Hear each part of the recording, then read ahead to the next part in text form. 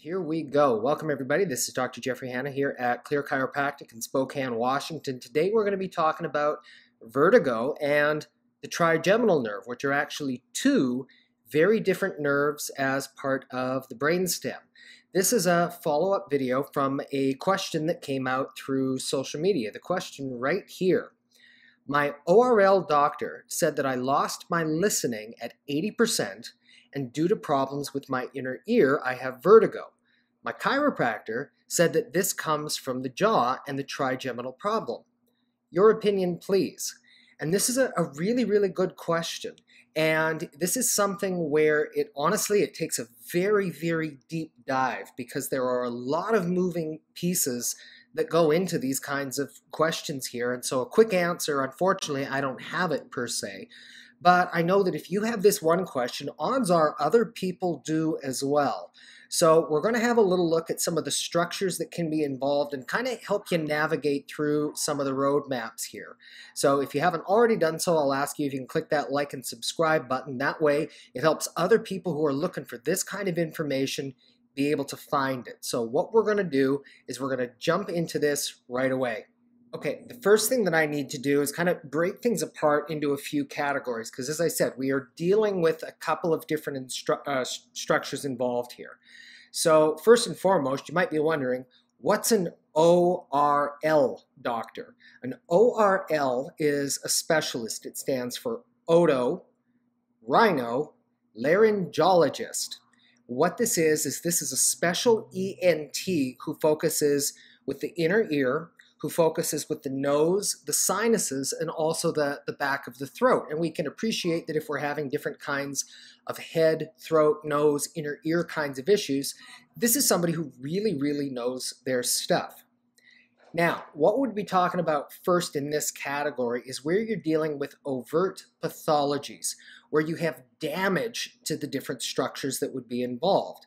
So when it relates first to damage of structures of the inner ear, of the brainstem itself, this is something that can usually be detected first and foremost by an audiologist. A few very simple tests, you find out if you're dealing with what's known as a sensory neural hearing loss. This is something that can happen if a person has been exposed to chronic or even sudden loud noises. You work at an airport, you loved heavy music back in the day, like me, or you are a police officer, you're near firearms a lot, things like that that can actually damage the neural structures themselves. If not the neural structures, perhaps the bone, perhaps the membrane of the inner ear, all of these different kinds of things. This can usually be detected by doing a series of physical exams, also a few cursory neurological assessments as well, to find out if there's something that's going on in this category. Now, in certain circumstances, a person could have an issue with one of the blood vessels deep inside of the brain. It's also possible that they may have a lesion, tumor, an infection, something like that, and that's what's responsible for this phenomenon going on. This is where the ENT is going to do something along the lines of an MRI, because if you're dealing with overt pathology, then it's very possible that, okay, this is a sinister kind of thing, and you need to go down the medical or surgical route in that particular case. But as often is the case for people, they have the MRI scan, and the MRI says that everything appears normal. So you're wondering, okay, well, what's going on here? This then raises the possibility of what's known as a somatosensory hearing loss. What this is where something of the different structures of either the head, the jaw, or the neck, which feed into these systems, is actually disrupted. Think of it like a transmission communication error. The nerves that are supplying these areas here in the neck, the jaw, wherever, they're going to coalesce into different centers of the brain, and as a consequence, that information is going to have a bit of a mismatch, and as a consequence, we start to experience abnormal symptoms, but the problem is not coming from there in the first place. And this can show up any number of different ways as far as the various cranial nerves are involved. Certainly one of the most sensitive one is going to be our hearing and also our balance, because we as human beings, in order to stand upright, your brain has to process a huge amount of sensory information, specifically what's known as proprioception. It's your body's internal sense of awareness about where it is in open space.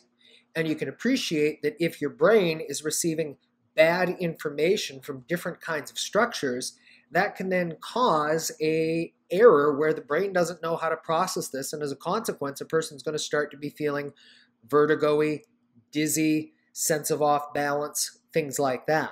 So in just a moment, I'm going to get into just to demonstrate how it is that different structures in the neck and the jaw can be involved with the sensory component here in terms of balance, equilibrium, hearing, ringing in the ears, different things like that. But I want to go back to the original question here, where the comment was made about an inner ear problem being associated with the vertigo, but then also where, the trigeminal nerve comes into play.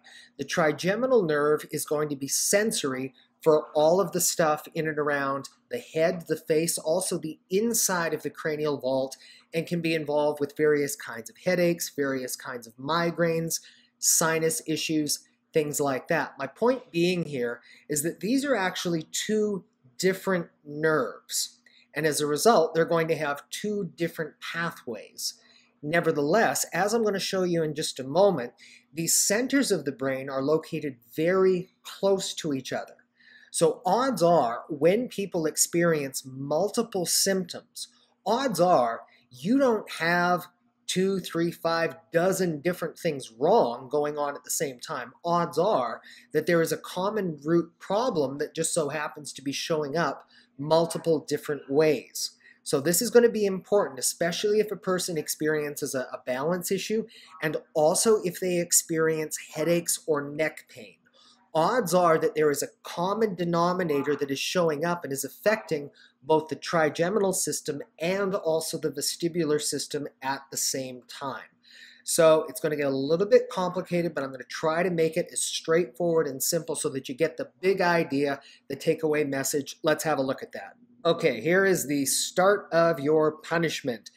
What I have here is a cross-sectional slice of a part of the brainstem known as the pons. The pons is essentially, it's the bridge between some of the vital life centers that are going to be located lower down in the brainstem, and then a relay station, if you would, towards the centers of the brain that are involved with cognition, sensory input, but then also balance and equilibrium.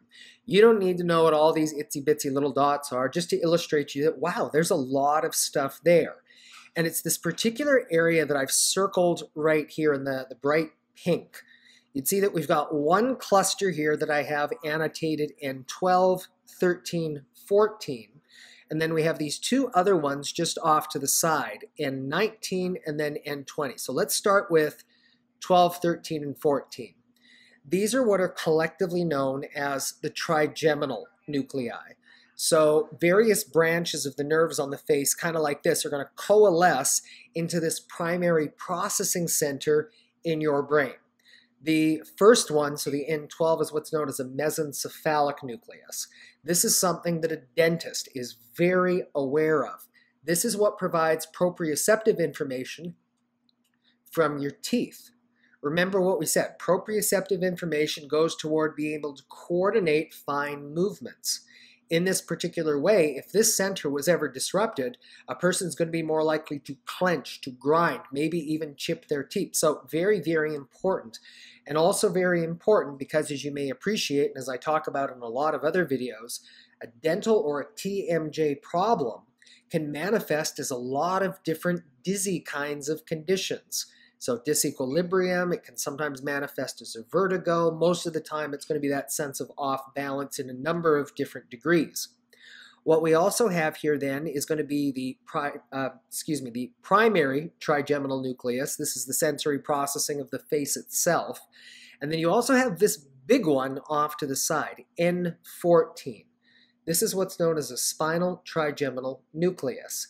This is actually a cluster of cells that is contiguous, not just in the brainstem, but actually descends all the level to around C2, C3, C4 in the upper part of your neck. In other words, it's a pool that collects all of the sensory information about what's going on, not just in the head, but also of the neck. My point being here is that all of this information is dumped into the same primary processing centers. As a consequence, if a person ever has a disruption of the jaw or of their neck because they've had some kind of a physical injury, and even if it wasn't a new injury, you might be going well back into the past where you had a slip, a trip, a fall, a car accident, a sports injury, even a minor fender bender as slight as 5 miles an hour. If that causes a disruption from these structures here, that accumulative stress can start to add up over a long period of time. And what it does is essentially starts to rob your brain's bandwidth. Remember what we said, that your brain is always going to be processing huge amounts of proprioceptive information. Now, granted, we're talking more about pain information here, but nevertheless, your brain, kind of like a supercomputer, if you were to have your own computer and you started just downloading stuff and videos and you're slowly over a period of time taking away all of the memory, guess what's going to happen? Your computer is going to start to slow down. It might even start to crash. Now, your brain may not crash per se, but what it does mean is if that bandwidth is slowly reducing over a period of time, it's more likely then that symptoms are going to start to pop up to the surface. And that can sometimes take months, years, or even decades following some kind of initial injury. And what do? We put it down to, it's just stress. It's just me getting older. There's nothing that I can do about it. Well, again, have the test done first. See the audiologist, see the NT, see the ORL doctor to find out if you're dealing with an overt form of pathology. But if you're not, odds are you're having some kind of a functional neurological issue in that particular case. And that's where we have to take this stuff into account. Now, I also have right here the N19 and then the N20. These are going to be, relatively speaking, the cochlear nucleus and then the vestibular nuclei. This is what are going to be involved with hearing and also then the primary processing center that's going to coalesce information from your eyes, from your inner ear, and also from these joints in the jaw, in the neck that are laden with these proprioceptors that are going to go towards coordinating your sense of balance. Even though these are two different nerves and also two different pathways, have a look at that. They sit right next to each other in your brainstem. Therefore, if and where the brain is starting to accumulate and it's not able to process information, it's a hypothesis known as a disafferentation. Essentially, messages get crisscrossed and they start ending up in abnormal parts of the brain. And the brain is going to process information based on the input it receives. Garbage in, garbage out. And as a consequence, we can start to experience different symptoms in the body, even if that's not where the primary issue is coming from. Now, I'm going to relate this back to the neck. What does the neck have to do with all of this? How can this be involved? What I've got here, it's a giant model of the back of the head right here, and then you've got the top vertebra right there. It's called the C1 or the atlas, and then you've got the C2, aka the axis, which is going to be the attachment site for every muscle that goes up to your, well, not every muscle, but a whole bunch of muscles that go up to your head, down toward your shoulders, and ultimately forms a kinetic chain linking things all the way down that go to your lower back. And in particular, on each side, there are 4 very small muscles, which are known as suboccipital muscles. They're so small that they don't really seem to be involved with primary movement of the head, but what they serve as are balance organs. They're laden with what are known as muscle spindles. Muscle spindles are a specific kind of nerve receptor that are going to be involved with transmitting proprioceptive, that is balance coordination information, up to your brain. To give you some kind of a perspective, these little muscles are going to have anywhere between about 100 up to around 250 spindles per gram of tissue versus a big muscle like your trap on the upper part of your neck, on the lower part of your neck, and on the top of your shoulder. That's going to have a grand total of 2 muscle spindles per gram of tissue. Point being that these are going to be super involved with sending sensory information up to the brain. There's also a cluster of cells located right here. It's known as the C2 dorsal root ganglion. Don't worry about any of these fancy names. Simply put, it's one of the biggest sources of sensory information from the back of the head and from the neck itself. So if and where we might ever have an issue with this particular area, this can be a major source of abnormal input going up to the brain. And that can be the very thing that starts to overload these sensory processing centers. So let's have a little look at how that happens. Okay, again, there's a lot of pathways, a lot of nerve centers in the brain. We don't need to hit on all that, but simply put, what I've wanted to illustrate for you ever so brief is that where I've illustrated the pink circle here, this corresponds with that exact same level that I showed you on the previous schematic with all of those different nerve centers there. And even though the little diagram here only shows nerve traffic going up one side of the brain, truth is that there's actually going to be both sides. It's just if we put arrows all over the place, then you can't really make sense of anything here. So blah, blah, blah, even though you're seeing this pathway going up this side, truth is it's actually coming from the opposite side. This is what's known as the anterolateral system. This is going to be processing pain information and also temperature information that's going up to the brain. Also pressure, we'll add that in there as well. And what you can see there is that this is going to have direct connections with some of those trigeminal nuclei. This is the pathway that information is going to be going up to your brain and be going into that exact same system that's involved with the trigeminal nerve. Amongst the other functions of the trigeminal, it also coordinates how your jaw moves. So if you can have a problem in the neck, if it affects the primary processing centers, remember, garbage in, garbage out, that can start to change the way that your jaw is moving. And this can lead to TMJ disorders, this can lead to abnormal dental issues, and this is one of the important things I talk about often on the channel, why it is that it's important for what's known as a craniocervical specialist or an upper cervical chiropractor to work in conjunction with a dentist. Because people can have all kinds of issues through here. It can be coming from the jaw, and it can affect the neck, but it can also be the neck affecting the jaw, leading to any number of different pain symptoms associated with the head, neck, and the face. So that's the first piece. The second piece now, this is what's known as the posterior column medial lemniscal system. Really, really fancy way of saying proprioception. This is the one that's sending the joint position information, muscle tone, muscle tension. It's involved with posture to the various processing centers of the brain. It doesn't just go up to the top, it also goes to the parts of the brain known as the cerebellum, which are involved with fine motor coordination, things like this. And again, what we see is that there's an overlap in this particular area. This is one of the reasons why it is that a person, if we are looking at their posture, we can say, you know, there's an issue here, and this can perhaps be contributing, because if this is overloading the posture control centers of the body, this can lead to abnormal tight muscles anywhere. Not just the head, not just the neck, not just the shoulders, but potentially all the way down to the lower back as well. And last but certainly not least, the system what's known as the medial longitudinal fasciculus. I don't make up these fancy names. My apologies again. You don't need to know what these names are.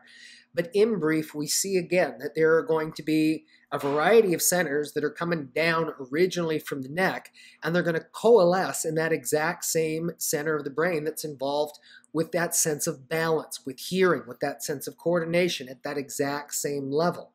And as we already said, if you have an overload of sensory information, that can accidentally spill over into different areas of the brain. And as a consequence, we can start to have balance issues, we can have vertigo, we can have brain fog, we can have craniofacial pain, we can have any number of symptoms. But the problem is not coming from there in the first place. It could be coming from the neck. So there we go, a little video on how it is that the neck can actually be influencing sensory things going on in the face, in the teeth, but also how this can contribute to balance disorders. If you are wondering here, why is this camera suddenly so shaky and why does it look different? Because while I was recording this video, my computer died just as we were getting ready to wrap up. C'est la vie. It's the way that this sometimes goes. But again, I thoroughly appreciate the question, because I know that if you've had this one question, odds are there's a number of other people out there who have the same kind of question. And I wish that it could be a straightforward, a simple answer, but as you can also see, there's a lot of moving pieces that get involved with this. So as a general rule of thumb, what would you want to do if you're experiencing severe pain in the face, if you're dealing with TMJ issue, if you're dealing with bad hearing issues, vertigo? First thing you want to do is you want to rule out pathology. So go to the audiologist, go to the ENT, have an MRI done, have proper testing done to find out if there is some kind of structural pathology, tumor, bleed, infection, or if you're dealing with that sensor and neural damage. Because if that's the case, to a certain degree, it might require that medical intervention to help out. Now, if you've had those tests done and nope, that's not it, then it's very possible what you're having is a somatosensory issue, in which case the joints in the jaw, the joints in the neck can be having a profound impact and producing symptoms in these parts of your body when in fact that's not where it's coming from in the first place. And this then is where a craniocervical specialist is able to help you out. What is that? Craniocervical specialist is a certain kind of chiropractor, very different from general chiropractic and very different from other forms of healthcare. There's no drugs, no surgery, there's no twisting, no cracking, no popping of the neck. It's a procedure that involves a series of precise diagnostic tests to find out what's actually going on with the structure, the mobility, and the function of the joints in the upper neck, and what then is going to be the most gentle, precise way in order to correct that so that you can restore that normal brain-body connection, that normal brain-body function in that way. So if you want some more information about this, please check out some of the other videos that we have on this YouTube channel. If you want more blog information, you can visit us at clearchirospokane.com, or alternatively, if you're not in the Eastern Washington or the Western Idaho area, then reach out to the directory. So there's a directory which is known as UCC Near Me that's worth having a look at to see if you can find an upper cervical or a craniocervical specialist near you who might be able to help you out. So again, thanks for watching this video. If you did enjoy it, please do click that like and subscribe button. If you've got any comments, questions, please do reach out to me. I'd be happy to have the conversation, put together a video just like this one here. And also please do share this with your friends and family. That way, if you know somebody where you think that they would benefit from watching this, it can make a difference. I'd be happy to help out in any capacity that I can. So again, thanks for watching. This is Dr. Jeff at Clear Chiropractic. Get well, live well, stay well. Till next time, take care. Bye-bye.